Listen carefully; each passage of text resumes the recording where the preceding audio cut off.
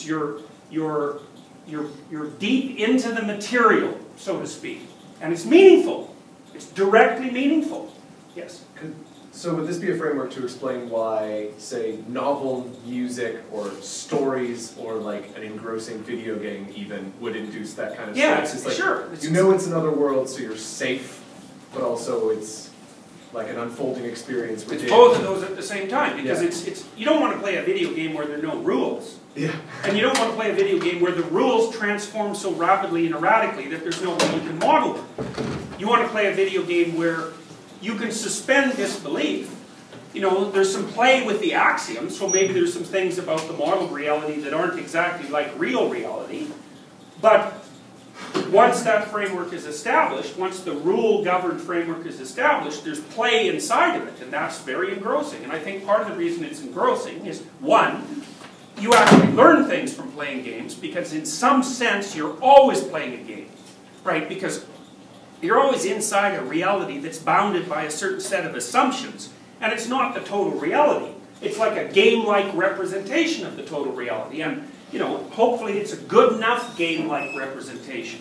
You know, one of the things I was thinking about in relationship to video games was, you know, I've read critiques of video games where people complain about young people generally being engaged in video games to the expense of having a real life. And then I was thinking, I don't know if you know about Edward, I think his name is Edward Castronova. Now he's an economist who studied video games.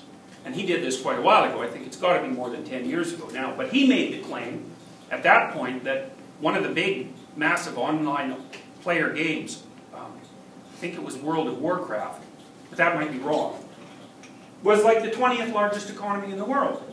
Really, not in any fake way. Partly because you could sell artifacts that you were producing on eBay, for example, but also partly because people traded within it. And like there was no reason to assume that the additional level of abstraction that that video game represented was necessarily any more abstract than what we were already doing in economies. So then you could ask yourself, for example, think about this. Is it more real to lead a band of adventurers through a complex mythological reality in an online game, or to work at McDonald's? Now you'd say, well, to work at McDonald's because that's real, but let's think about that for a minute. So exactly why is it real? I mean, first of all,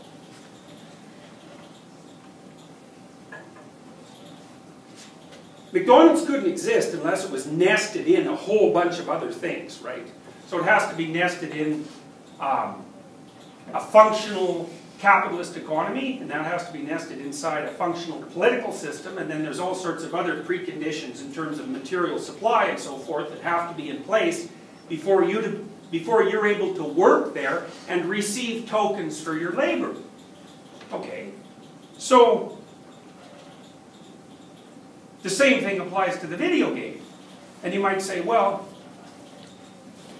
how do you determine which of those is real? And I would say, well, maybe one of the ways of determining whether a game is real is to what degree do you practice a wide range of the subsets of skills that would be transferable to other games while you're playing that game. And I think you could make a case that if you're playing a very complex video game, that the activities that you're engaging in, which involve leadership and cooperation and communication and problem solving, are actually a more comprehensive subset of the skills that you would have to develop to work in the world as a complex place than what you would pick up at McDonald's. Now, you know, obviously you can argue about that, but it's not self-evident. So, and I think that's Horace, that noticing, that's the I. It's not thinking, because it's not the framing process. It's something outside of that. It's something that's watching. And I think if you notice, you'll see, if you go through your week, you'll notice, because you have to sort of stand outside yourself and think, aha, I was really into that. I was pulled right inside it. And then you see phenomena that occur along with that, which Csikszentmihalyi has detailed reasonably in his work on flow. You don't notice the passing of time. You're not self-conscious. And the activity is sustaining, you experience it as sustaining, even though it might be difficult. You know, so it's not a matter of just taking the easy way out and doing something fun. It's not that at all. Though it can be that. It's often you feel that way when you're doing something that's exceptionally challenging and difficult. And usually I think it's those things that are, they're real in relationship to your goal hierarchy. You know, so they're moving you forward in the way that you've determined that moving forward is appropriate, insofar as you've sorted that out. So, you know, A implies B, and B implies C, and C implies D, and so forth. And you've sorted that all out. You know, so maybe you're working on an essay in a class that you find meaningful because you want to derive something useful from your education so that you're a good citizen, so that you can live a proper life, you know. And so the chaining of all those things makes the local activity quite richly meaningful because it's properly contextualized.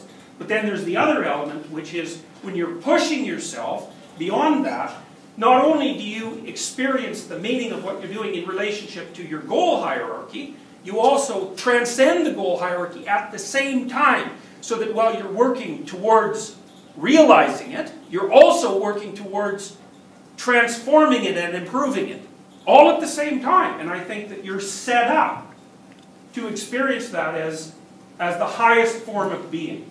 And then there's a corollary to that, which is, maybe if you spent the bulk of your time doing that, you know, so you got practiced at it, so you were doing it, well, maybe I don't know, you can figure it out for yourself, but my suspicions are that for many of you, that's probably 5% of your weekly life. Maybe I'm wrong about that, because it's been a long time since I was your age. I can't remember what it was like, really, you know.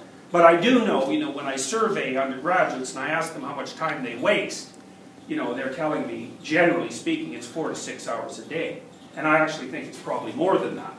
And so that's time not spent in this particular state of mind, you know.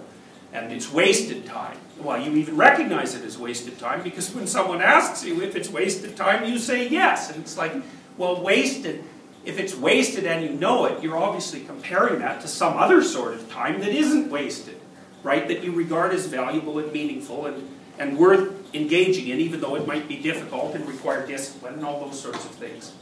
So you might ask yourself, you know, if you have times during the week where you're engaged enough in what you're doing so that you find that intrinsically meaningful and it removes the burden of tragedy, and I don't mean because you're preoccupied, I mean because you're experiencing what you're doing as intrinsically worth the price. That's a different thing. You might think, okay, well, what if you were in that state of mind 80% of the time, or 85% of the time, or 90% of the time? You know, and that requires a tremendous amount of discipline and organization and clarity of purpose, and it also requires a tremendous amount of truth. Because the enemy of setting yourself up so that you can do that is untruth. Because what happens is, to the degree that you engage in untruth, you contaminate your frames fundamentally. And then you're in real trouble.